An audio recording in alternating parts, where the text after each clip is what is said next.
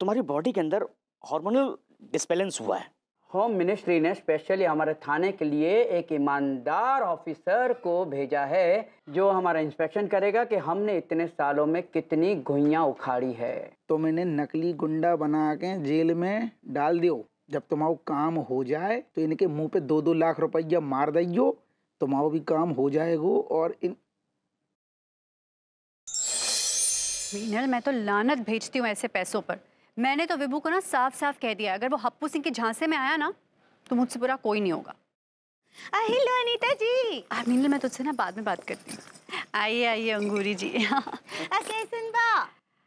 हाँ बस अंगूरी जी, उसी बात की टेंशन हो रही है। ऐसे मुझे लगता नहीं कि विभू ऐसा करेगा। उसको पता है ये मुझे गोरख धंधे ना बिल्कुल पसंद नहीं है। हाँ, क्या बताएं आपको, थोड़ा तानसेन तो हमको भी है। हाँ, लेकिन ना हमको पूरा विश्वास है अकेले टुके भैया ऐसा बिल्कुल ना ही करेंगे।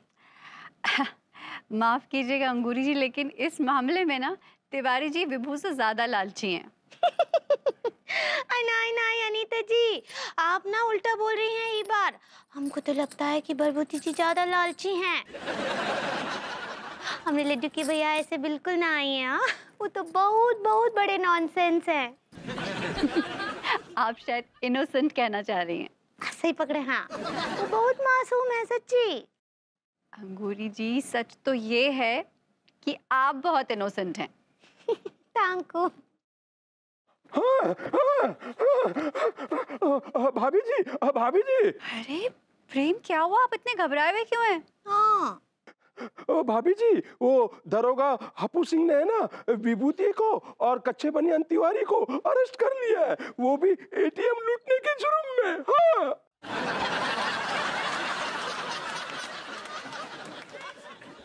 अंगूरी जी, मैं और आप दोनों ही गलत थे। सही पकड़े। हाँ भाभी जी, आप लोगों ने सुना नहीं, दरोगा हप्पू सिंह ने विभूति को और कच्चे बनियान को अरेस्ट कर लिया है। आप झूठ बोल रहे हैं। और रात आपका उतरा ना ही का रात का अभी तक। भाभी जी, मैं तो ये कह रहा हूँ, अपने दोस्तों पर ऐसा झूठा इल्जाम लगाते हुए आपको शर्म नहीं आती? हाँ, लानत है आप जैसे दोस्त पर।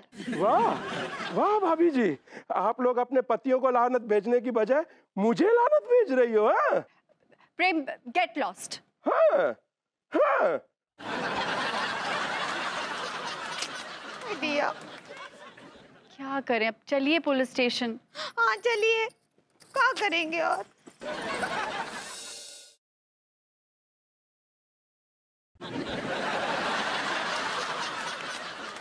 जालिमो, यार पता ही नहीं जे कौन सी बीमारी आ गई यार मुँह को। डॉक्टर कह रहा है तो तेरे गुब्बारे फूट गए हैं।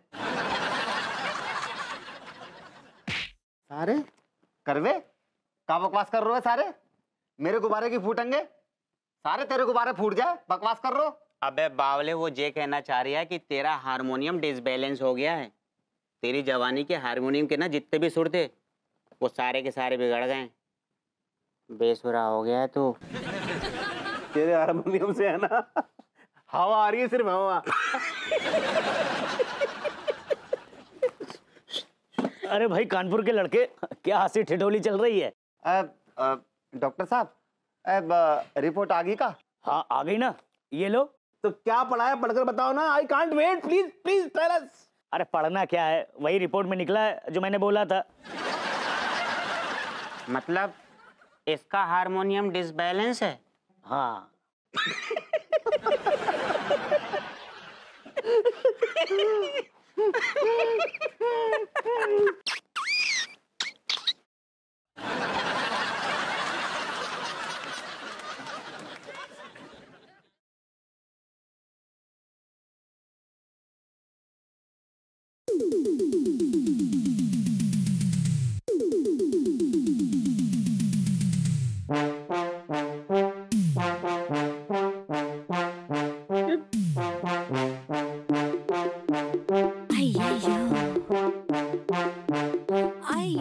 टीका, तुम्हारा भी ब्लड सैंपल लेना पड़ेगा।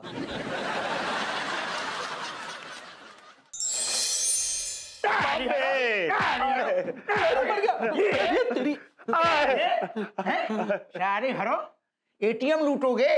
हमारे होते हुए एटीएम लूट रहा हुआ है, तुम्हें क्या लगो सारे हमारी आंख में चकमा दे दोगे, धूल झोंक दोगे?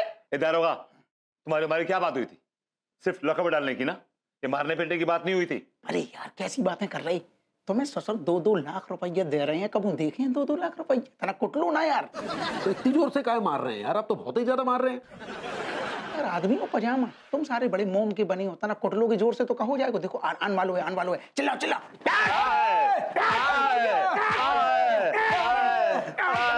सारे खून पी जाएंगे, तुम्हारो खून पी जाएंगे। हमें माफ कर दो दरोगा जी, हमें नहीं पता था कि एटीएम आपके इलाके में पड़ता है। अगर हमें पता होता कि उस इलाके के दारोगा आप है तो हम उस एटीएम के आसपास से नहीं गुजरते दारोगा जी। हमें सच में नहीं पता था कि लोग आपके नाम पे थूकते हैं। बोलो मतलब कांपते हैं। हमने तो ये सुना है कि आपके शिकंजे से और आपके पंजे से बड़े से बड़ा क्रिमिनल निकल नहीं सकता। You are the best in the police force till now. जब बात में कौन शक नहीं है, यही बात पे कॉल लो। बस बस बस हप्पू सिंह जी, बस बाहर आइए। साहब बड़ी मोटी चमड़ी के हैं जी सारे। अरे दादा थक गए। हप्पू सिंह जी, जब ये दोनों अपना जुर्म कबूल कर चुके हैं तो क्यों टाइम वेस्ट कर रहे हो आप इन पे? हाउ साहब हाउ? वैसे देखा जाए मुजरिमों पे काफी टेरर है आपका। हाँ क्या बताए साहब, कचू कचू चोरों चक्का बदमाश तो हमारी जी आंखें हैं ना, ऐसी आंखन में झांकते हैं सारे, थर थर कांपते हैं जेल के अंदर। हाँ बताए साहब, हमारे बचपन से सपना हाथों ससुर कि एक ईमानदार पुलिस वाले बने और अपनो काम ईमानदारी लगन से करें। हम तो एक ही मकसद है साहब कि जब दुनिया से जुर्म को नाम और निशान मिटा दें, खात्मा कर दें। बहुत अच्छे विचार हैं आपके साहब। हमारे सपनों है कि जब दुनिया में वापस राम राज आ जाए, बस।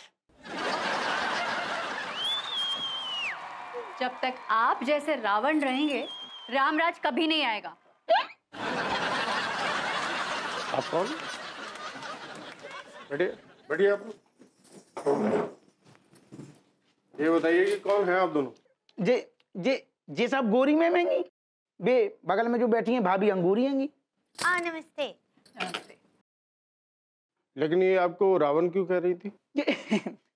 मजाक कर रही है साहब, हम घर पे आनो जानो है, कब हम गए तो अपनों चाय आए पी लई, बड़ो अपनों मानती है ना जी। मजाक कर रही हैं। अच्छा, आपका हमरे जीजा लगते हैं जो हम आपसे मजाक करेंगे? हाँ ऑफिसर, मैं आपको बताती हूँ। अरे गोरी मैम क्या कर रही हैं, बात को आगे बढ़ा रही फालतू में। आप चुप रहिए। गोरी मैम समझो करो ना, हमारी बात समझो आप। हम जो समझा रहे आप चुप। तो कुछ बोलना चाहती उनको बोलने दो। कहिए। ऑफिसर, दरअसल बात यह है कि जो ये 2 आदमी लॉकअप में हैं, ये हमारे हस्बैंड हैं। क्या?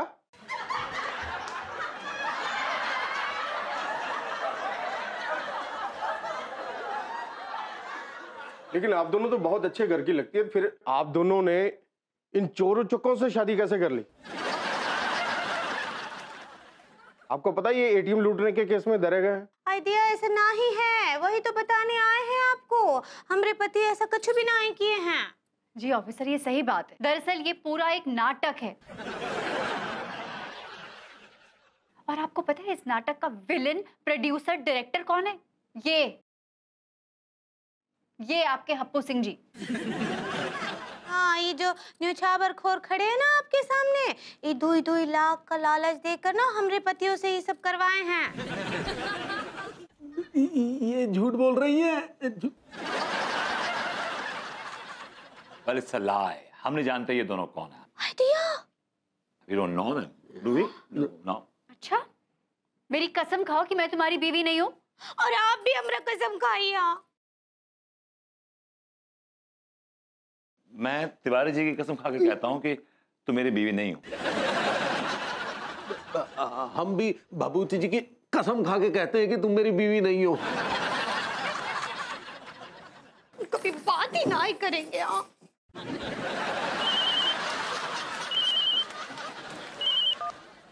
हेलो जैन साहब। जय हिंद हप्पू सिंह। हप्पू सिंह, तुम्हारा प्रमोशन कैंसिल हो गया है।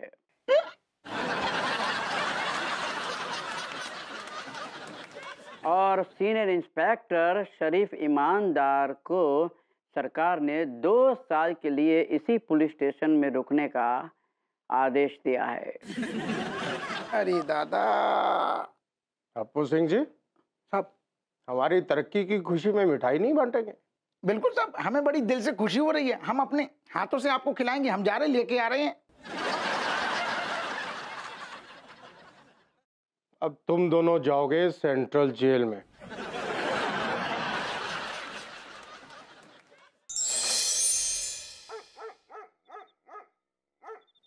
मेरे तो कच्चू समझ में ना आ रहा हो, आखिर हो कर रहा है ये। सही कह रहे हो जालिम यार, समझ में तो मोकू भी कछु ना आ रहा यार। लेकिन मेरी समझ में सब कुछ आ रहा है।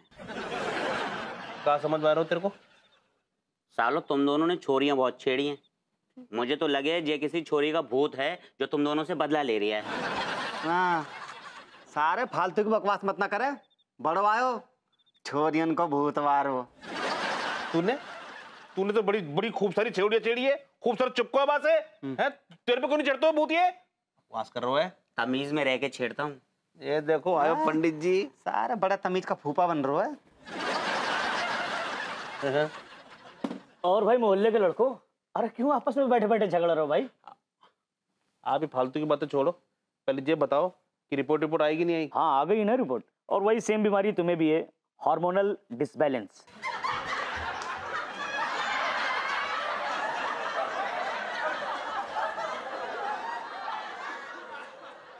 टीका यार, अब तो तेरे हारमोनियम से भी ना खाली हवा आएगी।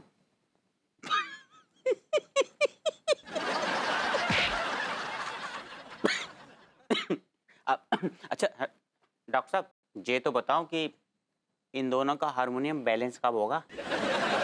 अरे यार, उसे हार्मोनियम नहीं कहते हैं, हॉर्मोन्स। हॉर्मोन्स बोलते हैं मेडिकल साइंस में। जो भी कहते हो डॉक्टर साहब, लेकिन ये ठीक कब होगो, कैसे होगो? देखो टीका, इस बीमारी का मेडिकल साइंस में तो कोई इलाज नहीं है। हाँ, अगर तुम लोग आपस में थोड़े से पैसे खर्च करो ना, तो तंत्र मंत्र के जरिए मैं जरूर इस बीमारी का समाधान कर सकता हूँ।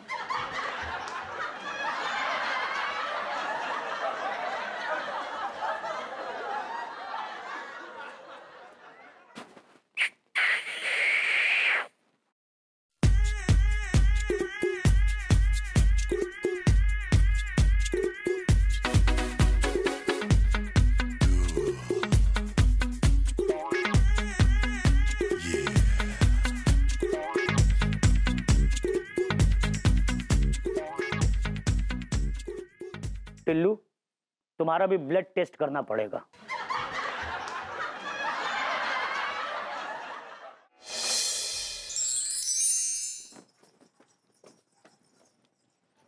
भगवान, कैसा अजीब सा माहौल है ना अंगूरी जी यहाँ का। अनीता जी, हमको तो यहाँ बहुत घुटन सा महसूस हो रहा है। और डैडू, आप भी तो एक बार जेल गए थे ना? आप किस जुर्म में जेल गए थे? वो छोड़ो ना, बहुत पुरानी बात। बताइए बताइए अंकल। बहुत पुरानी बात है बेटा, जाने दो। वो ना कहा हुआ था डैडू, किसी की जमीन पर अवैध कब्जा कर लिए थे। वो उसकी औरत भी अवैध थी, तो रायता जरा ज्यादा फैल गया था। एनीवे, छोड़ो, जाने दो, पुरानी बात है।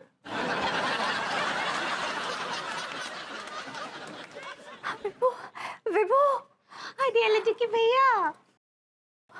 बेबी अंगूरी, अड्डू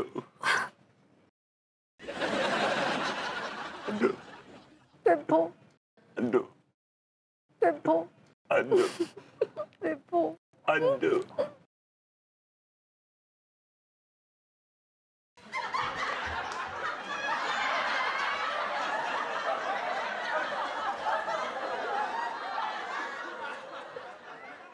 तुम भी आओ पगली, गलत फहमी हो रही है। लड्डू की भैया। अरे बंद करो ये उंगलियों की अठेलियां, क्या लगा रखा है ये? हमें माफ कर दो अंगूरी, हमसे वाकई बहुत बड़ी गलती हो गई। ना ना बेटा, कच्चा बनियान, इंसान गलती का पुतला है। अगर इंसान गलती नहीं करेगा तो कौन करेगा? फरिश्ते। इधर आ मेरे डाडले, इधर डैडू।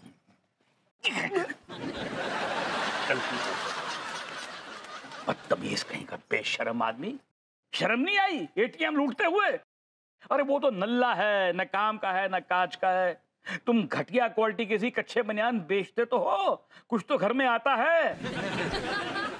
तुमने सब क्यों किया? क्या जरूरत थी सब करने की तुम्हें? नहीं डैडू, हमने नहीं किया, ये जरूर कोनो गलत फहमी हो गई है।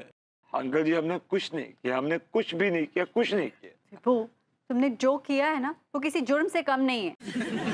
हाँ ठीक बोल रही अनीता जी। हाँ काहे की का जरूरत था ये सब करने का? चलो बेटा चलो यहाँ से, मेरा दम घुट रहा है यहाँ, चलो लेट्स गो। क्यों अंकल, क्या हुआ? अंकल जी का टाइम हो गया है। हाँ हो गया मेरा टाइम, हो गया टाइम। जुर्म तो नहीं करता, जेल के पीछे तो नहीं जाऊंगा मैं इस जुर्म में तुम्हारी तरह, नल्ले कहीं। चलो बेटा चलो यहाँ से, चलो आओ लेट्स शांत हो जाइए। गो। चलो आओ आओ बेटा।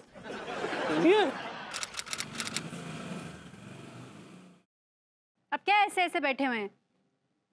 आपकी हिम्मत कैसे हुई ऐसी घटिया हरकत करने की?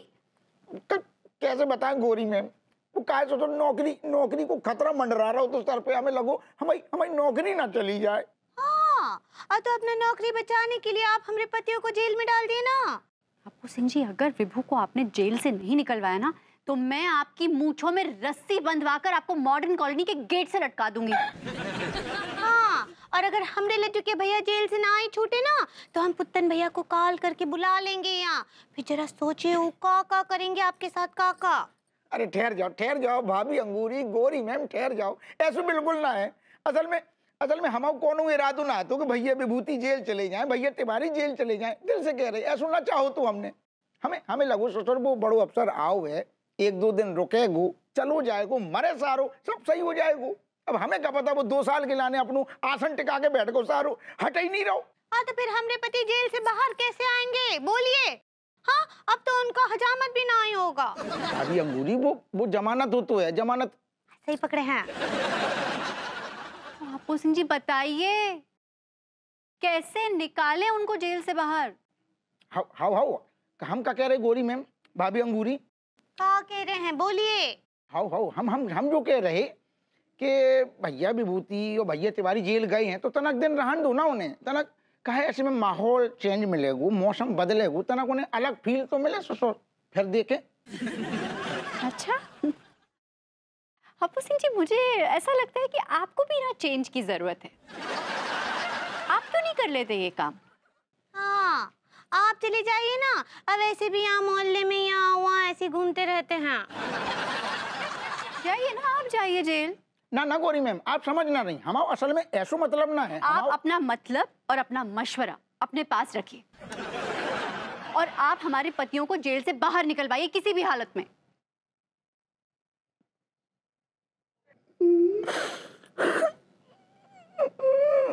चुप। क्या? No melodrama. हम दिल से रो रहे थे।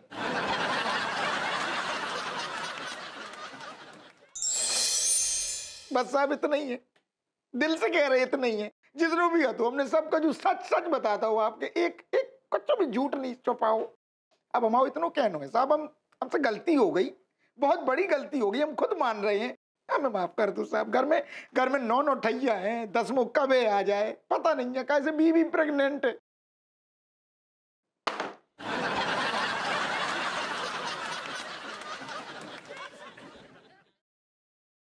पैसा नहीं चाहिए।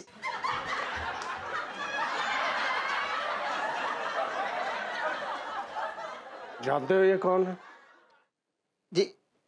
जी भाभी जी हुए, मतलब आपकी बीवी हुए? ये मेरे पड़ोसी की बीवी है। आप कैसी बातें कर रहे? मत आप अपने पर्स में पड़ोसी की बीवी की फोटो रख रहे, जैसे कछु टिंचू टाई हतो का, आपको मतलब चक्कर हतो का? शराब, ऐसा कुछ भी नहीं है। दरअसल हमारे गांव में बहुत बाढ़ आई थी और लोग डूब रहे थे। आप ना डूबे? ना सॉरी, हम मतलब है आप कैसे बच गए साहब? हम उस वक्त गांव में नहीं बल्कि शहर में ट्रेनिंग कर रहे थे, समझे? अच्छा सो बच गए, सॉरी। हम मतलब दिमागी काम ना कर रहा हूँ, हम जो मतलब है कि आगे कब हो? बाढ़ बहुत तेज थी और इस औरत का पति जो कि हमारा पड़ोसी था और बहुत बढ़िया तैराक भी था, वो पानी में डूबते हुए लोगों को बचा रहा था। अचानक उसकी नजर पड़ी कि उसकी बीवी यानी कि ये औरत भी पानी में डूब रही है। वो उसको बचाने गया और उसको बचाने में कामयाब भी हो गया, लेकिन अफसोस खुद डूब के मर गया। और इस तरह हमारे गांव ने एक होनहार इंसान को खो दिया। जो तो बहुत बुरा होगा साहब, बहुत गलत भाव। तभी से हम इस औरत की तस्वीर हमेशा अपने पास रखते हैं, ताकि अपने शादी ना करने के फैसले पर हम हमेशा अडिग रह सकें। ऐसा का है साहब? देखो हप्पू सिंह, औरतें अपने पतियों को हमेशा कमजोर बनाती हैं। पति अपनी पत्नियों की ख्वाहिशें पूरी करने के लिए पता नहीं क्या क्या नहीं कर गुजरती। उसकी ख्वाहिशें पूरी करने के लिए वो कत्ल तक कर देता है और कई बार खुद भी मर जाता है, जैसे मेरे पड़ोसी के साथ हुआ। सही कह रहे साहब। ये बीवियां, मतलब बीवियां ने तो नाक में दम कर रखो है। हमारी प्रेग्नेंट बीवी छकाए हमें सर चाट जाती है, पूरी नाक में दम कर रखे हैं भाई। तब तो वो बहुत फरमाइशें करती होगी ना? करती है साहब, बहुत फरमाइशें करती है। बहुत डिमांड्स रहती होगी, सोने के जेवरात चाहिए, हीरे जवाहरात। अरे ना ना साहब, ये तो बहुत छोटी बात है। बात तो कहती है 5-5, 10-10 लाख रुपया के ऐसे गले में लटकाने हार हीरे के। और तुम वो सब ख्वाहिशें जरूर पूरी करते होगे ना? करती हैं साहब, बीवी है तो करने पड़ती है। और ख्वाहिशों को पूरी करने के लिए तुम्हें निछावर भी खानी पड़ती होगी। खाती हैं साहब।